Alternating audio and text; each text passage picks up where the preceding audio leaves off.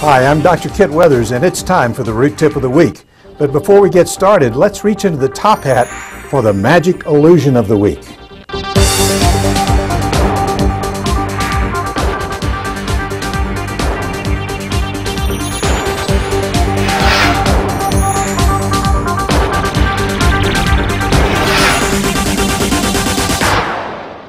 Today's magic trick is going to be very quick because I've got a lot of great information to share with you today. Next time you go out to dinner and you want to magically produce the tip from thin air, just reach down, pick up a paper napkin, open it up, lay it on top of your hand, reach into the paper napkin and produce the tip. Today we had a great dinner, a lot of good service, so I'm leaving a $1 million tip. To learn the secret to this and other magic tricks in this series, go to EndoRootCamp.com.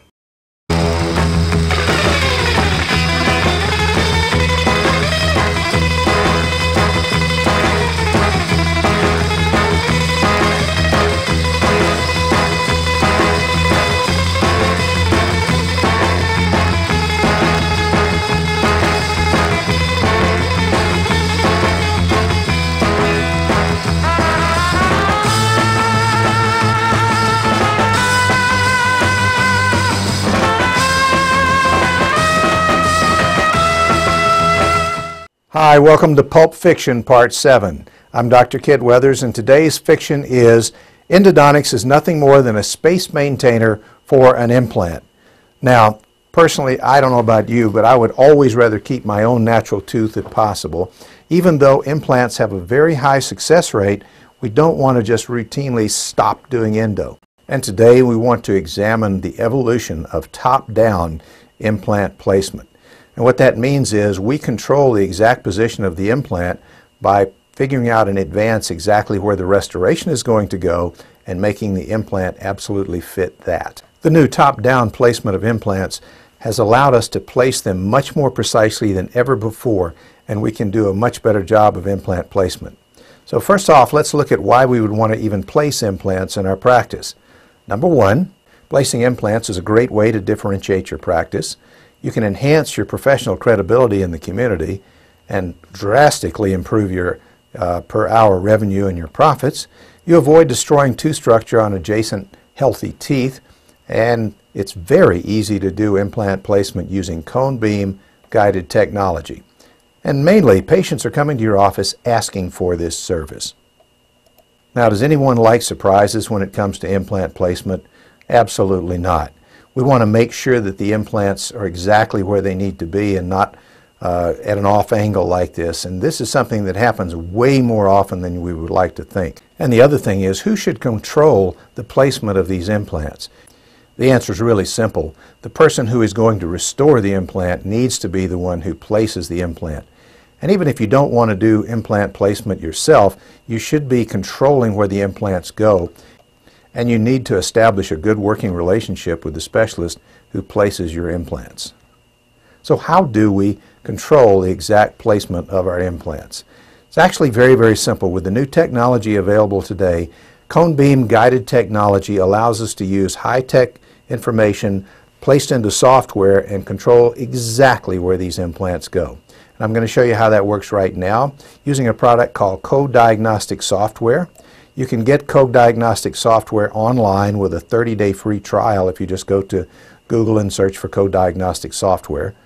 And then there are 8 simple steps to allow you to place implants easily in any practice. Step 1 is to take an impression of the area you're going to work with. This is actually one of the most important parts of the entire process because we're dependent on a surgical stent that has to fit precisely over the area where you're going to place the implants. You want a very, very good impression. So if there's somebody in your office that takes better impressions than you do, by all means let them do it. Step 2, you create a scanning appliance. And the scanning appliance is then fitted into the mouth. That's step number 3. And you'll note that the scanning appliance has these 3 little pins, 1, 2, and 1 more at the bottom. These pins orient the position of the scanning appliance, so it's very important that you make sure they're precisely placed. Step 4, you do the scan. Once the scanning appliance is placed firmly on the teeth, you do a CT scan. Now you can have any hospital or any place with a good radiology department do the CT scan. You could buy your own cone beam technology, or in some areas it's even possible to get a mobile unit that will come actually to your office and do the scan for you.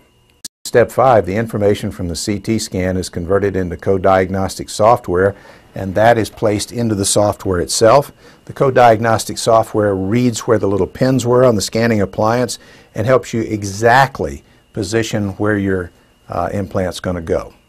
One of the things I like about the Co-Diagnostic software, other than its low price, is the fact that it has many implants already in the database, and if your implant's not in there, the company will place it in there for you.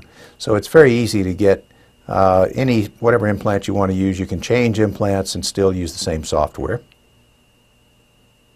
The splint actually has a rendition of exactly where the restoration is going to go, so you can place the implant exactly in the right alignment. Once you verify the placement of the implant, step 7 is to take the surgical drilling plate, and here's an example of one for a full arch where no teeth are there, but most of the time you'll have one that fits over the teeth. Then you simply drill through those little metal guides and place the implant. And step 8 is the surgical drilling and placement of the implant. There are little plastic inserts that go in the guide area, which allows you to use all of the different drills, the pilot drill followed by the sizing drills, and then the implant is placed. And even in very tight areas, as we see right over here, it's easy to position the implant exactly where it needs to go.